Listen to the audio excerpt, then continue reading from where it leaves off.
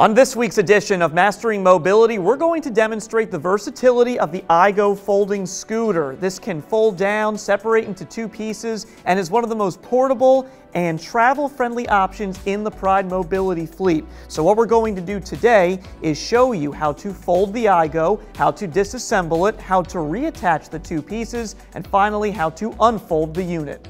First, to fold the iGo, pull out this lever on the left side of the seat rest and fold the back rest down. Next, there's a button-style lever under the front of the seat. Press it in, lift the seat up slightly to hear a click, and then collapse the seat down. Pull the lever within the handle and grab the handle in the middle of the floorboard. Pick that up and the unit will fold together to resemble a suitcase on wheels. Lock the unit in the folded position by pressing up the carriage lock lever on the left side. That's the one with two yellow squares on it. You can use the handlebar to wheel the unit like luggage. Now let's separate the unit. There are two identical levers on either side. Point those parallel to the ground. Grab the front by the handlebar and the front detaches just like that, with each piece weighing about 32 pounds. To reattach, these two hooks will go over the two bars on either side of the base and lock it back in by pointing those identical levers perpendicular to the ground. Finally, to unfold the unit,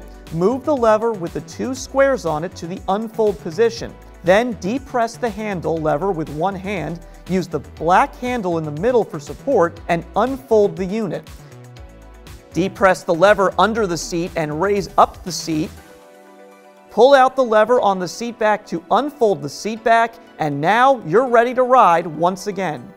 The iGo was designed for an on-the-go travel experience, and as you can see, in just a matter of a couple minutes, you can prepare the scooter for storage and transport and get back to riding again in no time. For more information on the iGo, head to pridemobility.com, and we'll see you next time on Mastering Mobility.